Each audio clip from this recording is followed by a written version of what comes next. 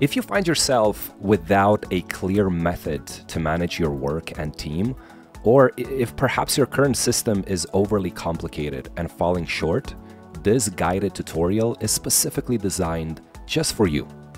Today, I'm super excited to share a simple guide that you can start using right away.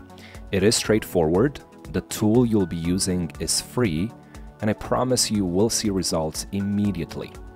Now, we'll be using parts of an Agile framework which organizes work into consistent 2 weeks cycles. This approach allows you to plan and prioritize tasks, ensuring nothing gets overlooked. Now, to get started, simply sign up for a free Heycollab account at heycollab.com.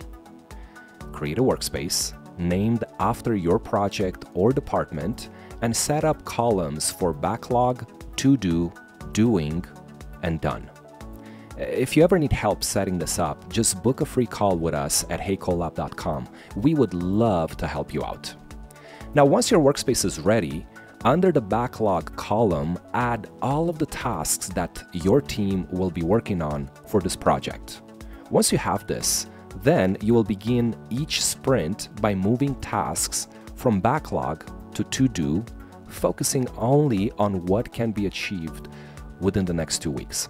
I want to just add a little bit of clarity here. So essentially, you're creating a backlog column, and every task that you can think of that is needed for the entirety of this project, you can just go ahead and add it in this column.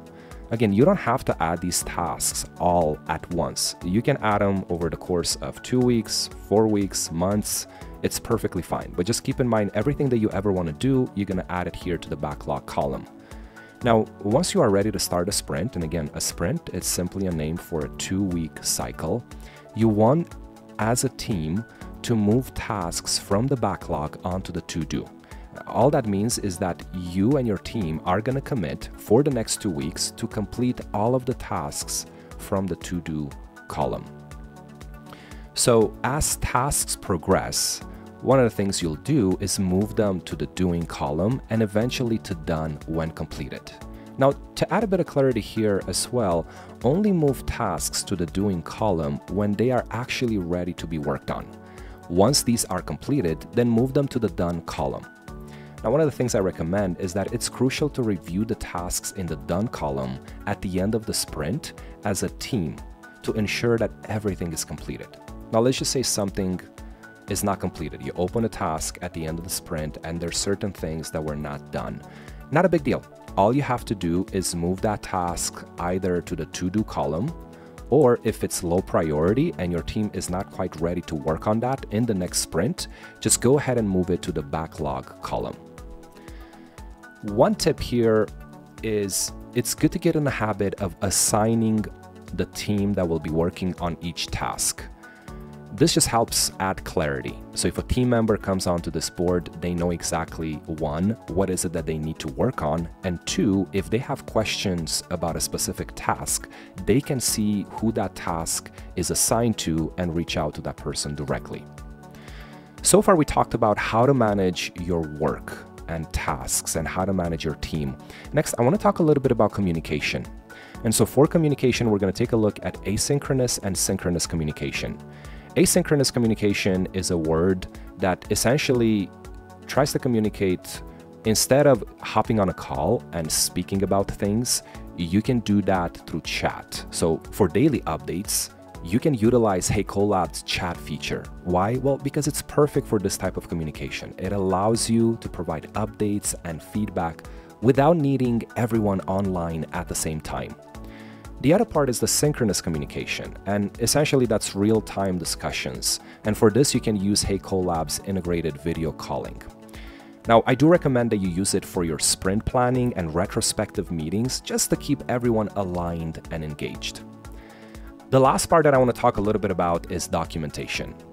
Now, documenting is straightforward with Heycollab. Essentially, you're creating a doc, and you can add all of the details in terms of the acceptance criteria directly onto that document. And acceptance criteria is just a fancy word to communicate all of the things that need to be completed for that task to be marked as done. So there may be several things that need to be done, and so all of those things, you're going to put it inside of that document. Two other things that you can do. If you don't want to create a document, and attach it to a task, that's perfectly fine. What you can do is add that acceptance criteria directly to a task details section, or you can add the acceptance criteria bullet points, if you will, as individual subtasks. So what will happen when a team member is ready to work on a task, they will have all of the subtasks listed out that they need to complete in order for that task to be ready to be moved to the done column. Well, there you have it, a streamlined approach to manage your work, your communication, and documentation. And the best part, it's all under one roof and it's all free.